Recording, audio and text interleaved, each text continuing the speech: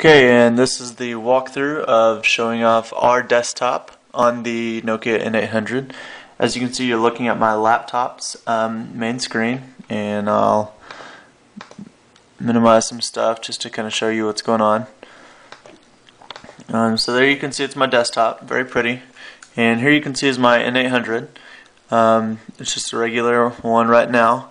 So what I'm going to do is I'm going to open up rDesktop, which is typically installed under Utilities, and it's going to pop up and ask me for all this information as described in the walkthrough.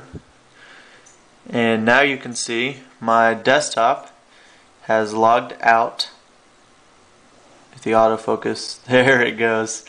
My desktop has logged out because part of the remote desktop software says that it can only be have one user active at a time. And now I have Windows running on my N800, and I can scroll around. We can open up that internet browser window that I had a minute ago, and I can switch tabs, which is very convenient. Currently, there's no way to pull up the N800's keyboard on screen, but what you can do is go to Windows and go into your accessories under accessibility and use the on-screen keyboard. So now I have a nice fancy little keyboard, and I could IM with somebody, or I could, I can open up a new tab in Firefox, and I can say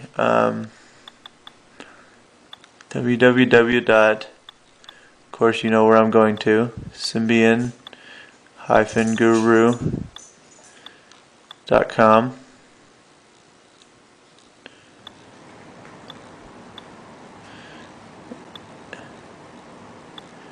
And now if I minimize that keyboard, there we go. You can see that I'm browsing full on internet. Now there's no way to, obviously you can't scroll like that, so you have to use the actual controls on the keyboard. But one of the cool things about rDesktop is that it automatically, the protocol or whatever, automatically resizes it to fit my window, whereas with VNC Server I would have to scroll around to see my desktop.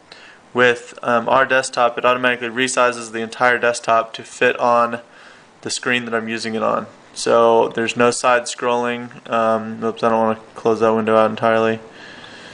There's no side scrolling. What this is cool for is if I'm browsing on my home computer in the morning and I want to go sit out on my back patio, I can do that easily and pick up right where I left off, which is really neat. So there's all kinds of fun uses for it. Video and sound don't currently work, but now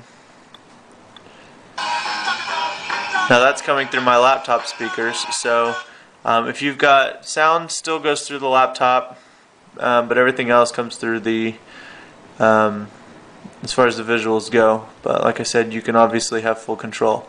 So pretty neat. Check it out yourself, and let me know if you have any questions or anything. But that's definitely one of my favorite things. And then obviously you can come back here and log back in to your desktop. This has been a Symbian Guru production. Thanks for watching.